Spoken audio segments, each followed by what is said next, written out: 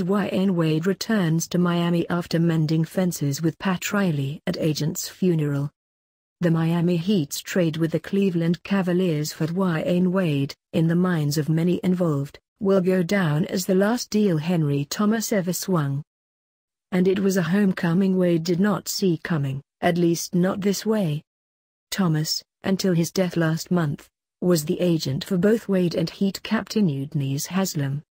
Thomas had deep relationships with the Heat, through his representation of those two players as well as Chris Bosh, Tim Hardaway, Shaun Livingston and others.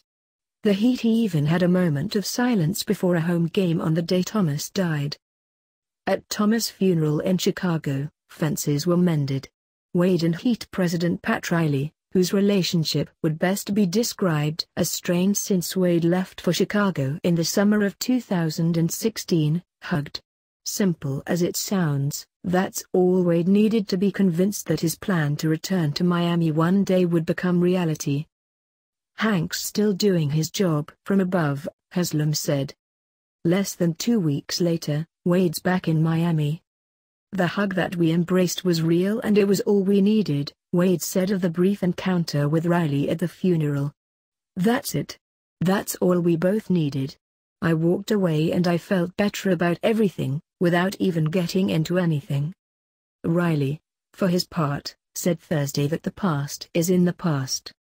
"For all of you who know me, Warriors don't live in the past. Life is now.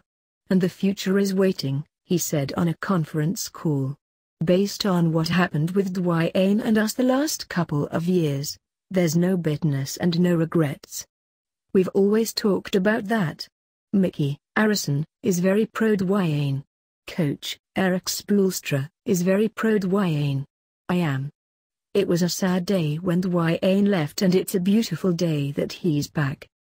Wade fully believed for many months that he would eventually return to the Heat, though he figured it would happen in a free agent deal this summer and not on a Thursday afternoon while he was headed into Cleveland's practice facility for a workout with LeBron James. But then came the text from agent Leon Rose, "Call me 911, it read.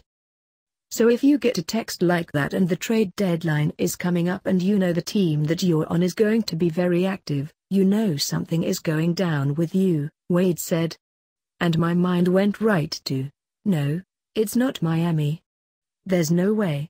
My mind went right to that because I felt like that's the only other place I can be." He was right. Wade, who left Miami in 2016 for his hometown of Chicago, is now back in his NBA hometown. He's with the Heat again, getting traded as part of Cleveland's massive roster shakeup Thursday in exchange for a second-round pick in 2024. "I always felt that one day it would happen," Wade said in an interview with the Associated Press. "For me, it's always been a hope. You just don't know how or when you're going to get there." Wade kept his home in Miami, and his 2 sons and a nephew he is raising have been back in school this year.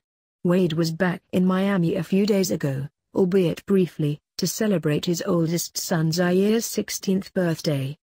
"That was the best moment I've had in a long time," Wade said. "The kids are thrilled. His wife, Gabrielle Union, is thrilled. His teammates are thrilled." James wished Wade well, both on social media and in person before they went their opposite ways Thursday. Wade said that after a hastily arranged flight from Cleveland on Thursday afternoon, he fully intends to make his second Heat debut when they play host Friday night to the Milwaukee Bucks. It's Miami's only home game between now and February 24, and Wade doesn't want to make fans wait. "I've missed them and I know they've missed me," Wade said.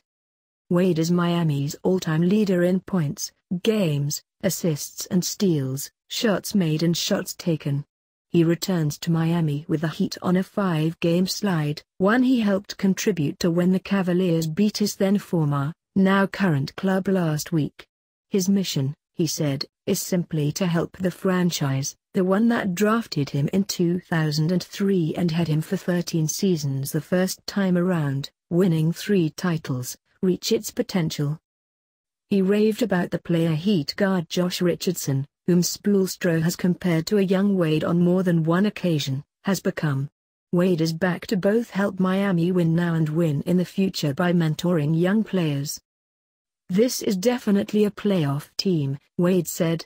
This is a team that a lot of teams around the NBA respect because of the way that they play the game. Riley said that in the beginning of this reunion, Wade probably will come off the bench. Don't matter, Wade said. I can't wait to embrace whatever role I have. Information from the Associated Press was used in this report.